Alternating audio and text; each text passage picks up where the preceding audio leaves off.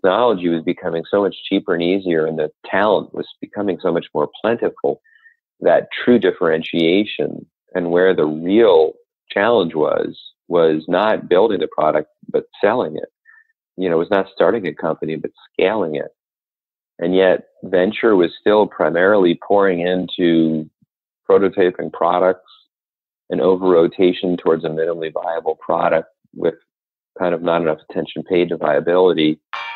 The startup investment landscape is changing, and world-class companies are being built outside of Silicon Valley.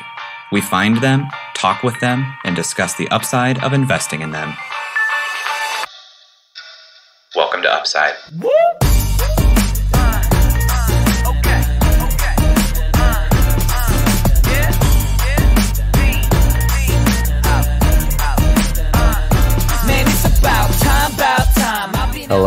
Hello, and welcome to the Upside Podcast, the first podcast finding upside outside of Silicon Valley. I'm Eric Hornung, and I'm accompanied by my co-host, Mr. Startup Weekend Columbus himself, Jay Klaus. Jay, how's it going, man?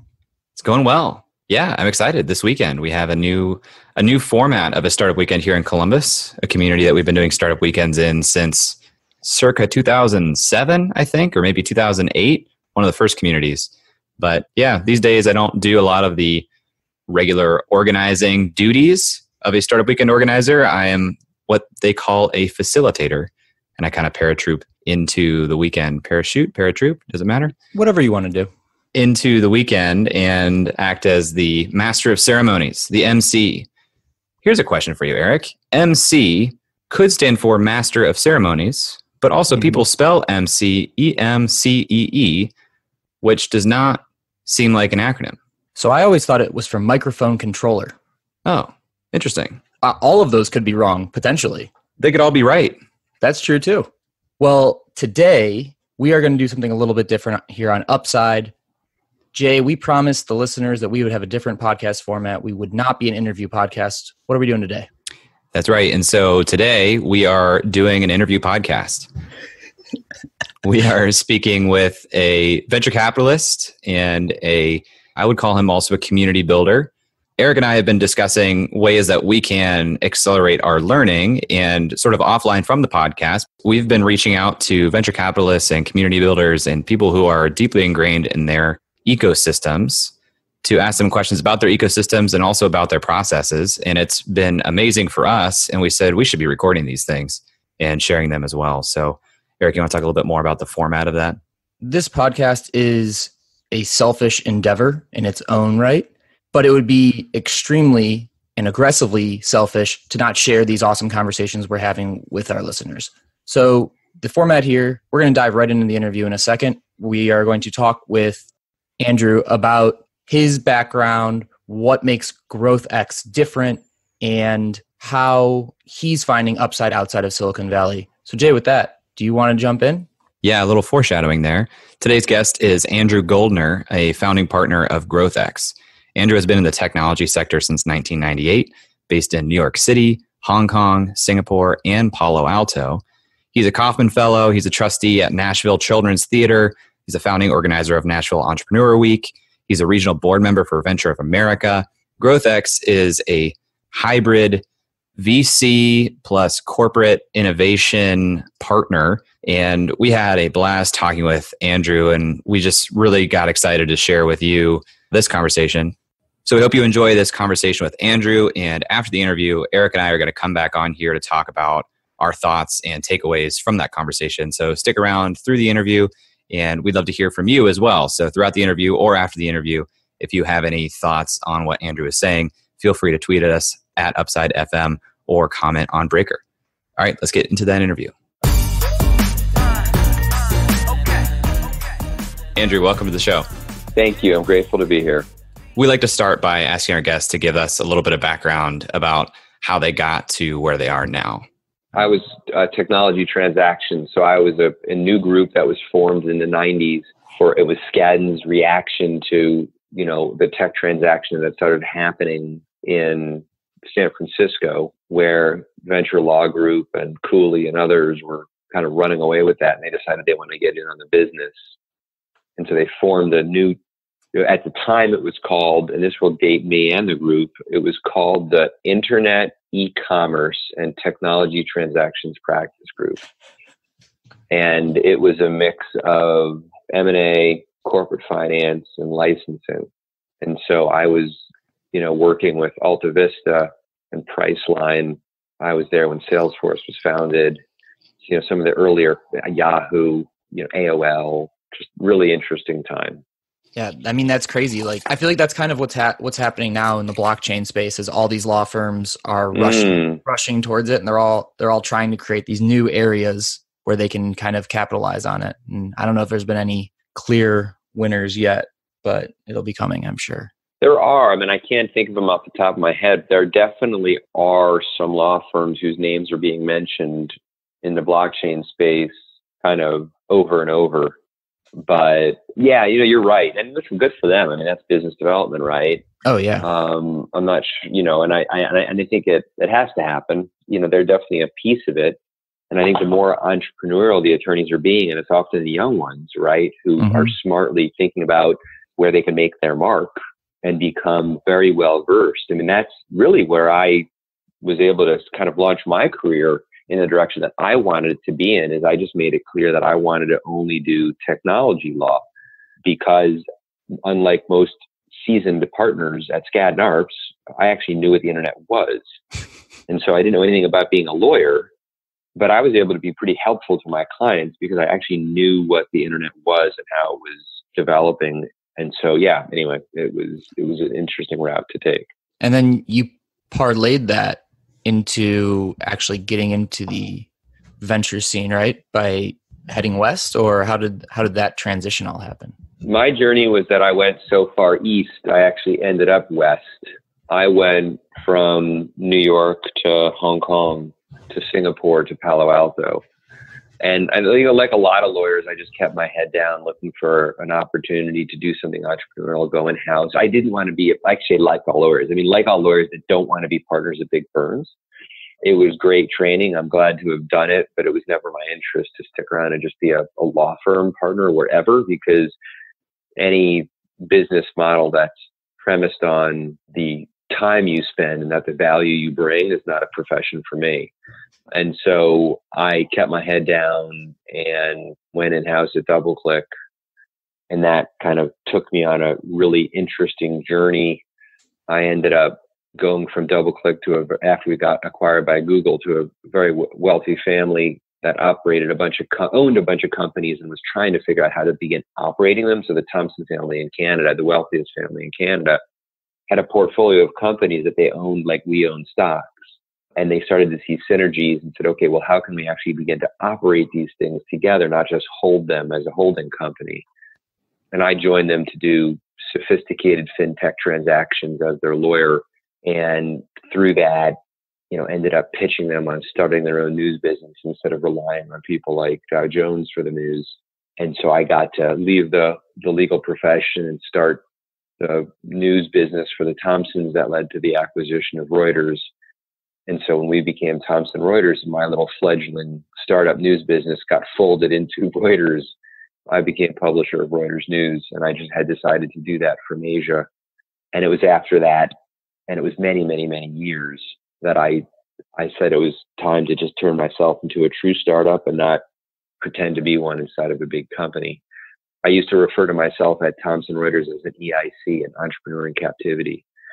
And it was a very comfortable perch to do it from, but it wasn't the same as the gut-wrenching, glass-chewing experience of being a true entrepreneur. And so the only way I knew how to do that was to turn myself into a startup. So I went out on a high note, resigned Thomson Reuters, moved my family jobless to one of the most expensive zip codes in the country so that I could get crack-a-lackin' and whatever my next thing was with some pressure behind me.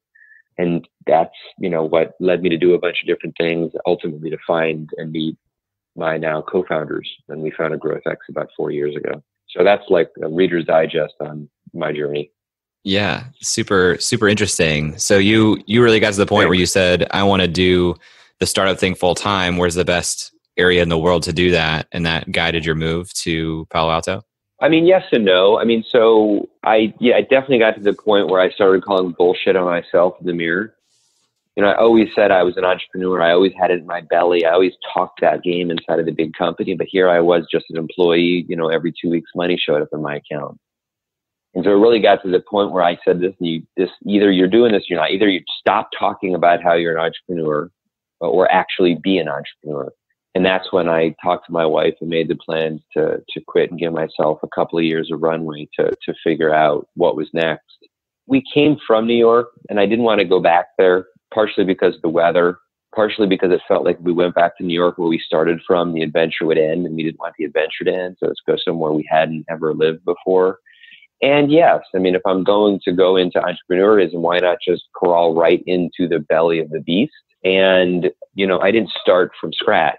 I went back to the relationships that I was blessed to have been formed when I was a lawyer in the 90s. And even though I made a bad judgment call not to join some of these startups that would go on to turn a lot of people into multimillionaires, I was working with the people that did. So the early founding team at Salesforce.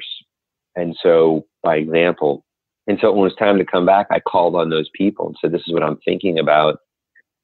And they, really invited me with warm hearts and open arms to come to Silicon Valley. And they started using their network and advising me on the best way to go about building a brand for myself in the Valley, premised on helpfulness. So where can I be helpful and just, get busy doing it? And all the introductions that this small kernel of people made for me that ended up turning into a diaspora of pretty amazing people who helped me along the way. And so for that reason, and for the many that helped me before that, I am very much a pay it forward person.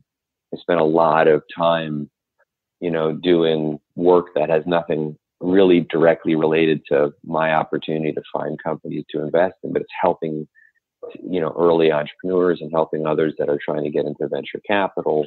And it's because of the help that I was given. So that was really why I decided to go to Silicon Valley. That's the belly of the beast. That's where it's all happening. That's where I was going to be able to study and think and learn, build relationships. I'm, very much an analytical mind, very much that journalist that I learned to be as publisher of 3,000 of the best journalists at Reuters. And so what better way to collect the most amount of data in a short period of time, but where all the real action, relative, let's say, to rest of the world, there's just no question that the density and volume, the trajectory is in the Valley. And to me, it was very much like joining Skadden Arps. Like if I'm going to be a lawyer for a short period of time and I want to be around, great practitioners that are doing a lot of deals so I can learn fast and then go do what I really want to do, Skadden was a good place to do that. And I felt the Valley was as well. And if I'm reading your LinkedIn here correctly, that's probably about 2013 that you moved originally to the Valley? Yeah, that's right. It would have been about 5 or 5.5 years or something like that. And at that point, you met through that period of time where that small kernel of people were introducing you to different people.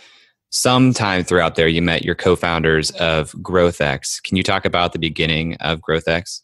Yeah. One of my earliest observations, when I landed in the Valley and was meeting people and jumping in as an advisor or jumping in as an early member of a team, focusing on tech law, which is where I had started my career and I could add instant value, was that if you are a product developer and you start a company, they call you a founder.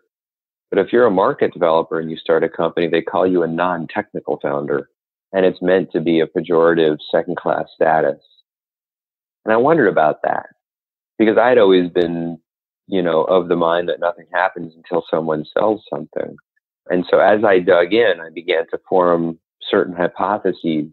One of them, which was that the Valley is beginning to slow down its opportunity because it's continuing to act as if we live in the age of developed technology, when technology was very expensive and very complex and very few people knew how to build it.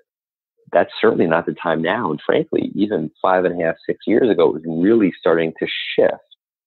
Technology was becoming so much cheaper and easier, and the talent was becoming so much more plentiful that true differentiation and where the real challenge was not building the product, but selling it.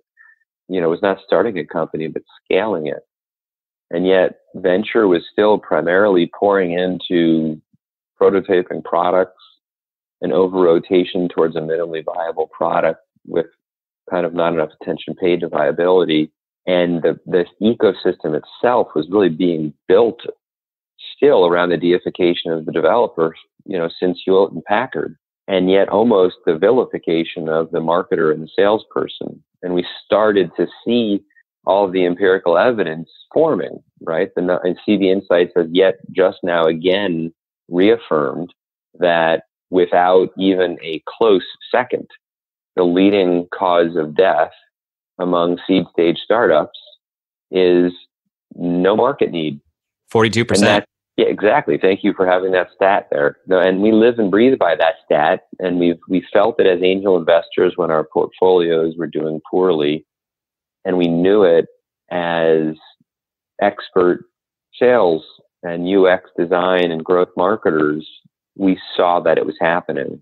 And so that's how I met my co-founders, is just striking up conversations about that and finding that we might use different words. We may have come from different places. Our careers may have been different. What brought us together was that same belief that the problem and oh, by the way, at the same time, the Series A crunch was happening, tons more seed capital with no more, if not less, Series A. And so there was this trough of disillusionment forming. We knew the leading cause of death. And yet you had all these coding boot camps. You have less than 10% of colleges and universities even teaching a course on sales, including MBA programs. You have accelerators, now 7,500 of them in the world. And they're focused on helping founders to build products and raise money, but nobody's teaching them how to market their product and make money. And so we decided to form GrowthX to see if we could do something about that. Could we form a fund that was loosely modeled on Andreessen, but do it at the seed stage and not the Series A, do it as proud micro VCs and never wanting to raise $1 billion or more of assets under management, and also to stay true to our expertise in the lane in which we drive in, which is commercialization, or what Silicon Valley refers to as product market fit, and not go broader than that. And that was the genesis of GrowthX, is coming up with a differentiated thesis, coming up with a track record so that we could prove that as a group of people, we were able to inflect the growth curve of seed stage startups beyond just writing them checks for undifferentiated dollars. And then could we go on the road and sell that to limited partners if we knew what scratch we were itching for them, and come up with an ecosystem around it that was transparent and rewarded everybody equally in the process. And that's really where GrowthX came from. And you guys kind of have these 3 pillars, which I find is unique. It's on your guys' homepage. It's like startups, corporations, and countries. I find that that's like a different kind of strategy when you look at it from a VC perspective, to have a focus on corporations and countries. Do you find that to be the case? And why were those two kind of... It's definitely different. And this is just the maturization of GrowthX from founding till roughly 4 years later now, as we have continued to build out our connected ecosystem, and as we've seen strategic tissue connecting everything that we do, and we're responding to the demands of the market. So where GrowthX started was a fund that inside the fund had a private market acceleration program, and it was a reverse paywall. We could only help you if we gave you money. It is to this day private and only available to select companies that we have already invested in. And that's because we have a very unique relationship with our LPs, who are excited to have indirect exposure to the asset class through our fund, but really want direct exposure, and they want to write much bigger checks at the Series A.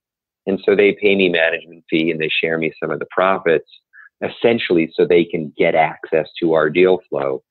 And we have a deal, which means that we will only help companies in the portfolio because they, as LPs, help pay for the program. And we will also give them unlimited direct investment rights without charging them additional carry and without charging them additional management fees.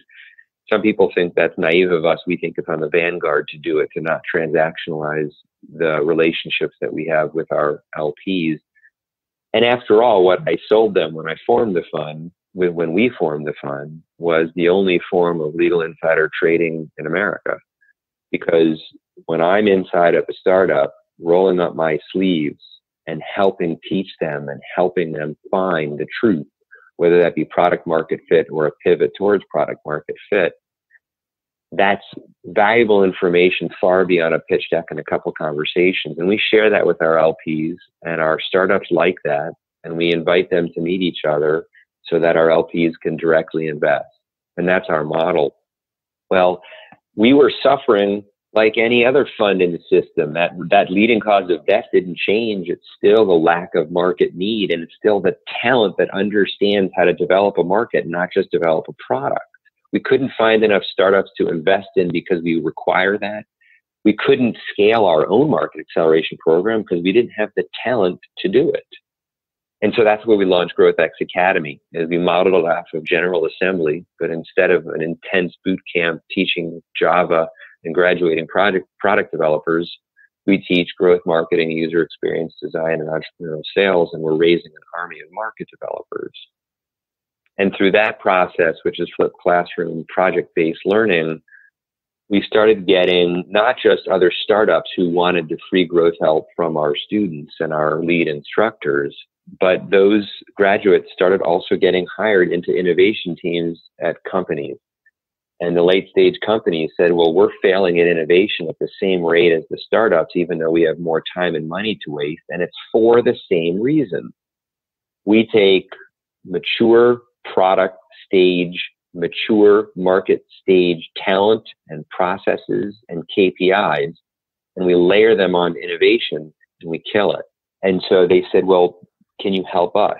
We don't need your capital, obviously, but we need your talent and your know-how. And so GrowthX Academy started to shift from B2C to B2B. And then we launched GrowthX Corporate to be able to respond to the demand from corporations, again, who don't know how to commercialize innovation. They also don't know how to deploy and manage corporate venture capital. And so we do that for them as well. And lo and behold, in the process of doing that, we had inbound interest from the country of Malaysia saying that we need to prepare our economy. We need to, you see corporations going through a digital transformation. Well, countries are doing the same thing. They need to shift from a energy-based economy to an energy plus economy.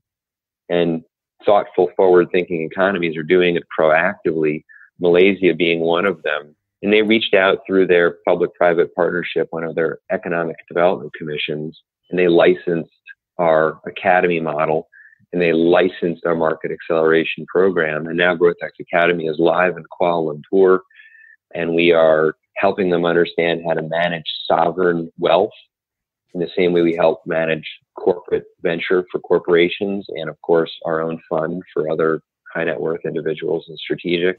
We're retraining and upskilling their workforce to be prepared to win in the innovation economy. And we're offering them a profitable business model to do it, so they're not constantly going back to the public well for more funding to do it. And that's what attracted them to GrowthX Academy. Effectively, we have licensed GrowthX to Malaysia. And now we're working with South Korea, and now we're looking at having conversations with the nation of Qatar, working with folks in certain provinces in Canada. And so that's where it came from, a fund and a market acceleration program for early product stage startups to helping startups, companies, and countries commercialize innovation. And that evolved out of your own model. These are three validated pillars of markets that developed in front of you. We stopped wanting to say no to people. Are you finding, and maybe this is really inside baseball, but are you finding that those two additional pillars outside of working with early stage companies themselves are more profitable for your business? Or, there could be an argument, I'm sure, to focus on one of these three. So how do you weigh keeping all three going at once? Great questions. Really great questions. Transparency is one of our core values. I'm happy to share all of it. And that's because we have an abundance mindset. We don't think any of this is really what's making the difference. So happy to help you guys think about where you're going to, and of course, your audience. Listen, venture capital is a get rich slow scheme. Don't go into VC. If you're looking to make wealth in the short term, the management fees are abysmal. The business model is broken. I mean, we get a 2% management fee like just about everybody else in the entire industry globally. 2%, just do the math. Let's say you're lucky enough, fortunate enough, good enough to raise a $50 million fund. That's $1 million of overhead. Now, let me tell you what it takes to deploy $50 million so that your LPs get the IRR, the cash on cash, and the private market equivalent returns that they're going to insist on. Otherwise, guess what? You don't get to be a VC anymore, right? The amount of people, the amount of time, the amount of resources generally to responsibly deploy $50 million and your budget is only 2% of that annually. Let me tell you, when you break it down and see what it actually is to do that on a kind of day-to-day basis, that's what we call an ass beating. So the model is broken. And oh, by the way, your long-term capital gain is a long-term and very uncertain because your LPs get all of their money back before you see a dime. And once they get all of their money back, you only get 20 cents on the dollar yourself. And if you've ever looked at the Monte Carlo, and if you ever run an actual model on what it actually takes to deploy 50 million and how to get that one company that is going to return all of your fund, because that's the power law distribution, I got to tell you, there are a lot of reasons to get into doing this that have nothing to do with the financial returns, because it's an ass beating and most people are bad at it and they fail at it. And the competition is greater than it ever has been. And don't forget, we started this journey trying to fix that model and be proudly micro VCs. We didn't want to be slaves to assets under management. So yes, our corporation and our country consulting business is highly profitable. It is current income that affords us the opportunity to have highly paid partners that do the work, as well as to fund all of the things that we do as micro VCs that we could never afford on a 2% management fee. It just is impossible.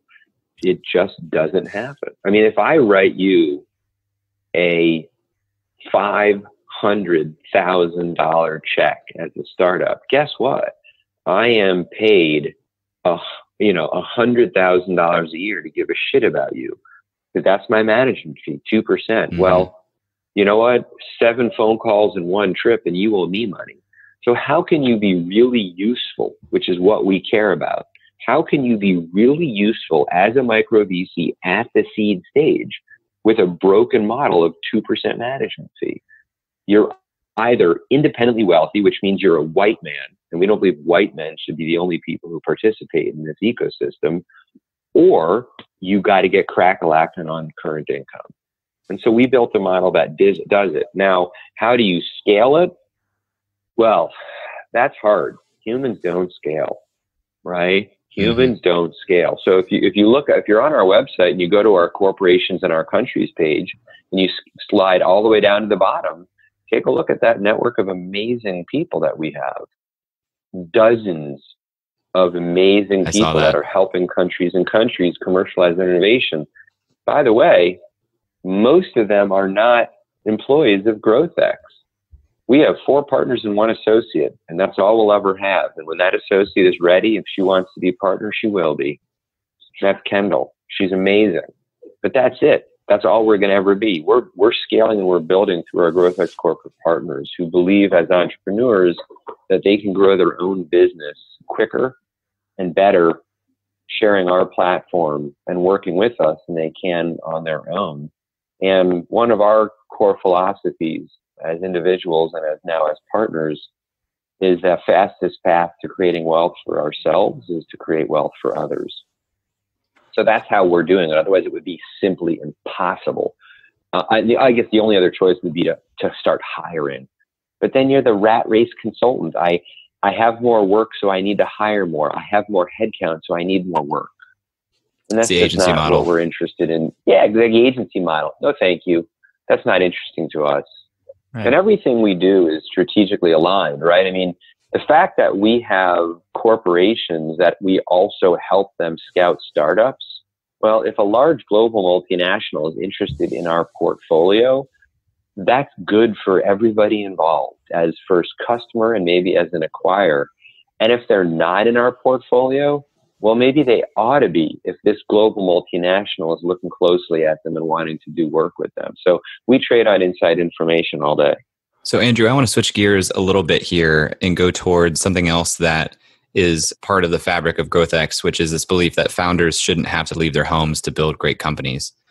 Now that your company was started in Palo Alto, what was it that gave you that belief and that operating principle? Well, GrowthX was founded in San Francisco because Silicon Valley owns venture capital. They don't own entrepreneurism. And that's a really important distinction. And it does have to do with your question and our core belief that you correctly stated. But Silicon Valley does own venture capital. Over 50% of global venture dollars come from Silicon Valley. Now that's changing rapidly, especially with some of the mega funds that are out of the East, Far East, but that's very different, very, very different. And so the reality is the trends, the best practices, the volume, the density of venture capital and venture invested startups is the Valley. And so it's the greatest amount of learning, the greatest amount of relationships. But each of the founding partners of GrowthX, me, Will Bunker, founder of what became Match.com, Sean Shepard, former professional golfer, 5-time sales founder, and Max Mankey, the first student that we ever taught through our program, we all made success outside of the Valley and just happened to meet there. I was raised in Cleveland. Where I was raised in Beechwood. Okay. I'm from Westlake. Oh, brilliant. Okay. Yeah. My longtime college girlfriend was Westlake, but I'm certain much older than you. But in any case, you know how it is in Westlake. If your mother started a company while you were being raised and she built it to like $5 million of annual revenue, she would have created wealth for you and your sisters or brothers and father. She would have helped you guys become a respected member of your community. And in Silicon Valley, you'd have been known as a failure.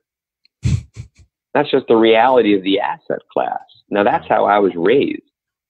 And that's how all of my partners were raised. And that is our belief system. And so we knew we wanted to be based in Silicon Valley, but from the moment we started deploying capital, we made it clear we were proudly investing outside of the Valley. And should we have the opportunity, we would invest most of the fund outside of the Valley. And that's part of the pitch we sold our LPs. And this was before Steve Case was using his wealth and his huge megaphone. And God bless, I'm glad he's doing it. And we're a big follower of his. But I will say we were doing it before it was as cachet as it is currently. And so that's just part of our belief system, right? And it's part of the type of people that we invest in. We don't invest in products. We don't invest in markets. We invest in people. And I know that is that's something that you hear a lot from investors, but that is one of the promises of experience of GrowthX. That is our brand. And we try to employ that in everything that we do because everything communicates. And we're fallible people, and sometimes we don't meet our own values, but we are attempting to do that, not because it sounds interesting nowadays, but because of the people and how we're people first and how the people are the ones that are going to make this succeed or fail. And yes, after doing this in Palo Alto and San Francisco and living in Palo Alto for a little while, it started to feel disingenuous to sit in the ivory tower in Palo Alto and tell everybody why they should start their companies elsewhere. And so I decided once again to live my beliefs and take a risk, and picked up and moved my family 2 years ago to Nashville. That's part of the reason why. And it really wasn't it was somewhat of a professional move. It was more of a personal one, in terms of the belief system that we have and the types of people that we're trying to meet and help in the communities that we want to be a part of. And so in the future, you may see other partners do the same thing. Why Nashville? Great question. You know what? I just was blessed to be able to discover Nashville. I feel like, people say, why'd you choose Nashville? And my standard response, I didn't. It chose me. I'm not trying to be silly about it, but, I was starting to travel around the country, once, developing ecosystems like Nashville and Chattanooga and Kansas City and Cleveland and others heard that we had a Valley fund with capital to deploy, and we wanted to deploy it outside of the Valley. I started getting invited around to speak and to meet with these communities. And I was fortunate enough that one of those places was Nashville, and I found myself coming back here more than any of the other places that I was getting invited to. At the same time, I got accepted into the Kauffman Fellowship and spent 2 years doing it intentionally, and not just in this country, but around the world. And I just fell in love with the hopefulness, the faithfulness, and the happiness of Nashville, which first and foremost is really important when you're raising 2 daughters, which I am. But it's also really important when you're raising startups. It's great nourishment for an ecosystem. And the soil here is rich with that. In addition to the creative class here that rivals the startups in Silicon Valley. Now, entrepreneurs here label themselves as musicians and songwriters and publishers, but make no mistake, that is the creative class of entrepreneurs here with a density rivaling Silicon Valley, in addition to a long history of entrepreneurism that predates Hewlett and Packard and Silicon Valley. And, oh, by the way, companies that have world-class sales training programs. And so we might not rival Silicon Valley in product development, no question about it. But we have a pretty strong base and a DNA in market development here in that soil that nurtures entrepreneurs. So I could go on and on and on and on, but it was all those things. And yeah, a lot of personal stuff, proximity to family and proximity to most of the GDP in this country and, quality of life and all those things. So it just kind of came together. I have a general question just about like the health of the ecosystem in general. And then I don't want to take up too much of your time. So maybe Jay, if you have one more after that, we can kind of wrap it up. So you've talked kind of about how there's kind of this movement of companies being built outside of Silicon Valley, how there's great entrepreneurs there, how there's a lot of capital being raised. It's the most competitive time ever. We see that the stock market is shrinking in terms of market cap and number of companies listed. And then something that kind of just popped to me with your corporate pillar is this idea that another venture capitalist who Jay and I both follow named Josh Wolf said that when you see excessive amounts of corporations getting involved in venture capital, that's a good time to think about it being a peak or a peaking process. So I'm just curious because it does feel like there is a lot of momentum, and I think sitting on top of a wave and sitting on top of a bubble feel very similar. So what's kind of your just general take on the venture capital ecosystem as a whole, whether that's across the United States or across the world? Well, I would definitely disagree with Josh on that point. I appreciate the perspective he was probably sharing with his comment, although I would say that there's a lot of depth there that his comment doesn't reveal. I've spent the last 2 years as a Kauffman Fellow focused on corporate venture capital, building relationships with dozens and dozens of CVCs around the world. I probably have the very weird and pretty irrelevant label of, one of the foremost experts on CVC now because of my geeky interest in it and that work that I've done. And he is right in terms of the meteoric rise of corporate venture capital. There was 40% more CVCs last year deploying their first dollar than there was the year before. It is becoming a profession, and part of it is just because of the massive and unprecedented amount of cash that corporations are having on the balance sheet. But make no mistake, corporations are getting serious and intentional about the innovation economy. Their boards, their executives, their shareholders are no longer forgiving about them, becoming or potentially becoming the next yellow cab in the age of Uber. And it's no longer about beanbags and foosball tables. It is a very serious and real interest and an alignment in order to get it and to understand it and to really just to figure it out. And corporate venture capital is a part of it. Now, there are still more corporate, quote, VCs in the system globally that do not understand the asset class, have no experience with it, are deploying capital no less irresponsibly than the wealthy angel investor who just wants to seem interesting at a cocktail party. That is still happening, the non-market terms, which are causing financial VCs to turn away. Those are out there still, but it's less just a pure naivete and a disregard, and more of just a rush to want to be a part of what CVC brings to the overall innovation agenda at a corporation. I won't bore you with it because I could for hours, but I think Josh is wrong. And I think there absolutely is an opportunity for there to be better content for the burgeoning class of CVCs and better community and better training for that burgeoning class of CVCs. And it's something that I'm working on with others. But I don't think that, the end of days or a bubble is a consequent indicator of the amount of CVCs. That just misunderstands many of the underlying causes of the rise of CVCs.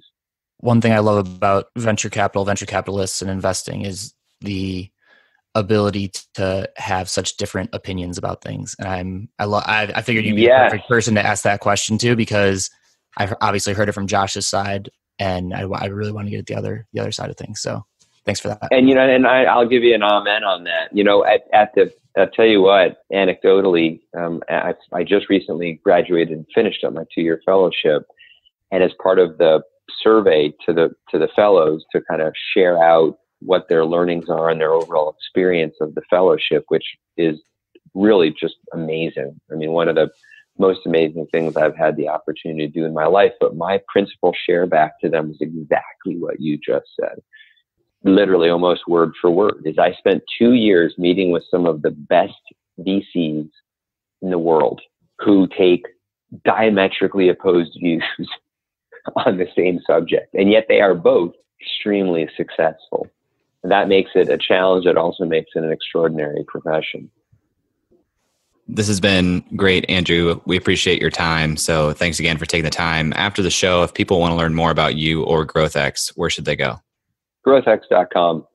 And if what they see they like, they can reach out to us. Obviously, we love hearing from people and hearing what they've enjoyed about what we're doing. We're producing a significant amount of content at GrowthX. Our collective is not just, our insights and wisdom, but those from our community, and as well as our presence on social media. And we'd welcome the opportunity to be of help to people.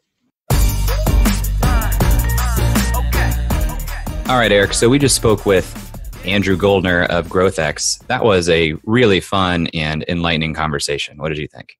I thought it was awesome. I came in having done a little bit of research, but I had very limited expectations or true understanding of the story. We had some good back and forth around being a lawyer and seeing the world. A lot of kind of parallels that I see in my life is, well, I'm not a lawyer, but I work with them a lot. His trips to Hong Kong, I spent some time there. I thought it was just very fascinating, his path through life, starting in Cleveland, kind of going literally around the world and coming back to Nashville. This is something you and I have been talking about all week because it came from an episode of a podcast that you and I both listen to. You turned me on to this podcast, the Invest Like the Best podcast with Patrick O'Shaughnessy. He had an episode with Boyd Vardy, who is a native South African who grew up in the bush and literally takes people on retreats where you go out in the wilderness and you don't have anything between you and the wilderness or you and the earth. And they put themselves in situations where they're actually in relative danger for the purpose of reconnecting with some of your more primal instincts and getting in touch with some of your internal drivers and curiosity.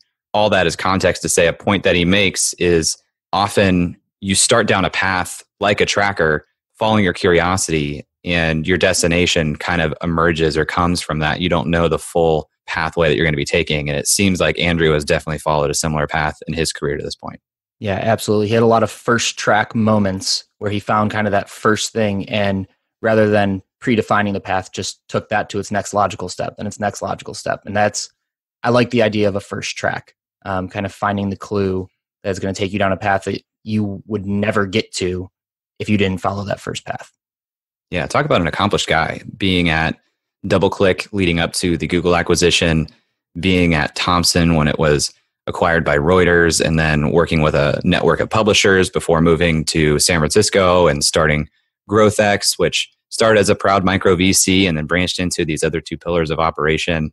I mean, you and I, just through this podcast, have really seen where this path could go and have come to similar conclusions. And to hear a lot of candor from Andrew, frankly, was great for me, especially, in the realm of micro VC. He just laid the math out there and said, this is a get rich slow scheme, is the way he put it. And I've seen similar models here for accelerators that start and find, oh, this is a really long-term play. How do we diversify our revenue streams and our services so that we can actually cover the cost of operations for the hopeful eventual outcome of that long-term play? Yeah, the math was fascinating. I mean, you think about it and you think, oh, $1 million a year, I can, 2, 3, 4, 5 people, it seems very doable to do $1 million a year. But when you are, especially in the Midwest, I think, and outside of just Silicon Valley, where that density is there, although there's different costs that are associated in Silicon Valley, this idea that, you have to go travel and see your companies, your portfolio companies, you have to go, there's just more budgeted into that 2% figure that he calculated $1 million if you raise 50 million. And it's just something to think about. That is, I guess it has never been put so bluntly to me, which is awesome. Mm-hmm. There was another great post by Hunter Walk that was titled something like "Old Man Shouting at Clouds" and maybe the reality of micro VC or something, that said essentially the same thing. And even a $50 million fund is a larger sized micro VC than most micro VCs have. So it's, as he said, even if you are lucky and good enough to raise that level of funding, here's what you can expect. So that was really eye-opening. But there was a lot that Andrew brought up that I think really resonated with us in terms of the company mission and culture. I always feel so, and I want to get to company culture and mission in a second, but I always feel so almost underqualified when we're talking to people like of this caliber who are just so smart and notice such like amazing things, like, and they're so crystal clear to them. Like one example that was offhand was Nashville has this entire community of creators, and yeah, they don't look like the entrepreneurs in Silicon Valley, but they're making music and they're working in healthcare. And it's like all of these things that like, I think that I don't pull into one cohesive thought so quickly, succinctly, and powerfully. I love having these conversations because of insights like that. Totally. And that was a switch that got flipped for me a couple years ago when I lived with several musicians. I just looked around me and I was like, you guys are consummate entrepreneurs, and some of you are acting like it and some of you aren't. But that's often the difference between a starving artist and not, is the ones who understand art as a business. But to the point of creating these distilled, concise thoughts, I've been thinking about this a lot lately too, in terms of making assertions, creating original content. It seems like the more that you play at the forefront of something and you're at the bleeding edge of understanding the realities around you, the more able you are to make assertions, because you're not just repeating what other people have said or that you already agree with. You're at the edge and you're at the frontier and you have to make decisions for yourself. And that's what I love about talking to these individuals that we're having these quote unquote coffee chats with, is they're at that edge and they really accelerate our learning, because now by learning from them, we are at the edge ourselves in a lot of ways. Absolutely.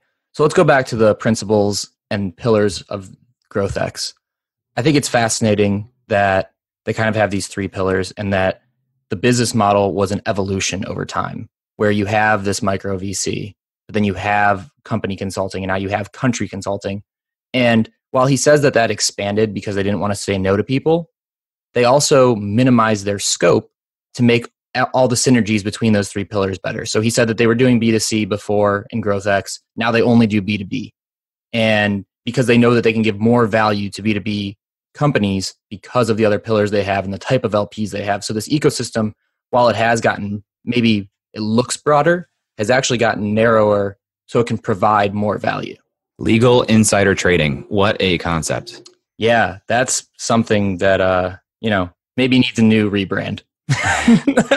Yeah, I just really resonate with a lot of their core values here. And what Andrew was saying early in the interview is something that I've thought a lot about as well, which is the point of companies that start by making sales. There's a point on GrowthX's website that talks about the best investors are your customers.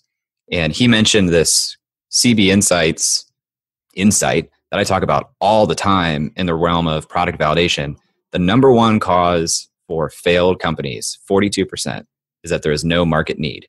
That is bonkers and completely unavoidable if you're following a good product validation process. Yeah, and I think we see a lot of those on Upside where people aren't just building a product and saying this is a massive market. They're saying, look, I found this customer need. I mean, I think about Mobius when they went out and talked to 100 farmers, or I think about Fresh Fry when he just drove around the entire Midwest and talked to people who used frying oil, or talked to the people in Louisville. I just think that we see a lot of those on Upside, and it is I don't know if it's a Silicon Valley versus outside of Silicon Valley thing at this point. There's not enough data points for me, but I've definitely noticed more of a focus on what some people would call the lean startup model here on Upside.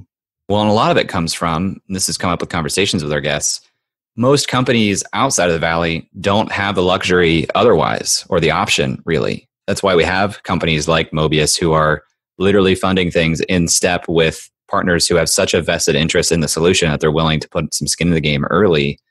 You have to get what people in the Valley may call creative with your fundraising by working with a real problem and having customers put some skin in the game early on. And I love that as a focus. I also think that is risk mitigation on the part of the investors themselves.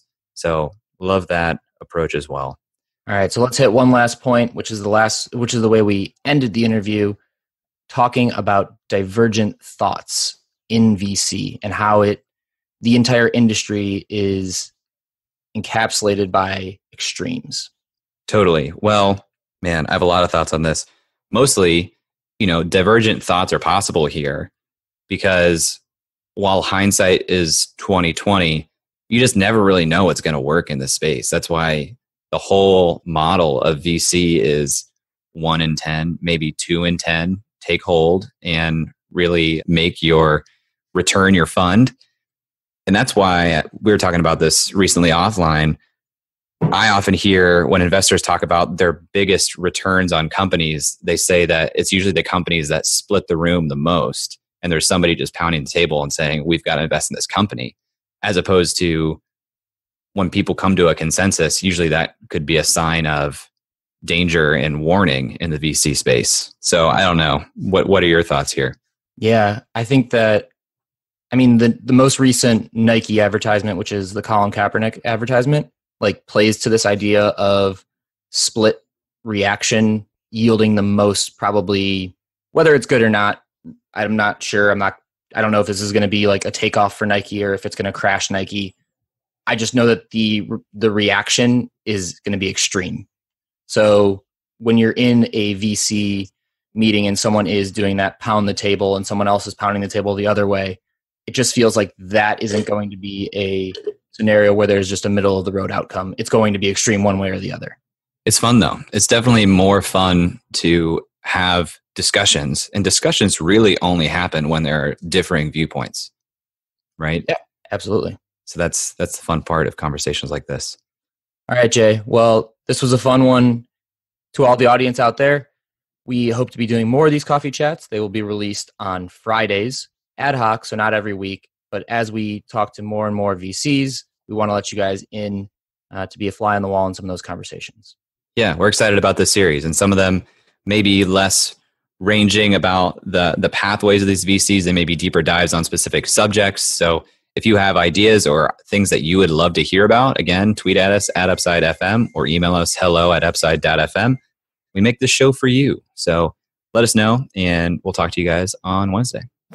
That's all for this week. Thanks for listening. We'd love to hear your thoughts on today's guest. So shoot us an email at hello@upside.fm or find us on Twitter @UpsideFM. We'll be back here next week at the same time talking to another founder in our quest to find upside outside of Silicon Valley. If you or someone you know would make a good guest for our show, please email us or find us on Twitter and let us know. And if you love our show, please leave us a review on iTunes. That goes a long way in helping us spread the word and continue to help bring high-quality guests to the show. Eric and I decided there were a couple things we wanted to share with you at the end of the podcast, and so here we go. Eric Hornung and Jay Klaus are the founding parties of the Upside podcast. At the time of this recording, we do not own equity or other financial interest in the companies which appear on this show. All opinions expressed by podcast participants are solely their own opinion and do not reflect the opinions of Duff & Phelps LLC and its affiliates, Unreal Collective LLC and its affiliates, or any entity which employ us. This podcast is for informational purposes only and should not be relied upon as a basis for investment decisions. We have not considered your specific financial situation nor provided any investment advice on this show. Thanks for listening, and we'll talk to you next week. Never mind, bro, that can't be matched. I'm lighting it on fire, used to run victory laps, and still I'm not even tired. It's all about the timing, yeah, that's what they say. Well, I'ma keep on rhyming, find a way.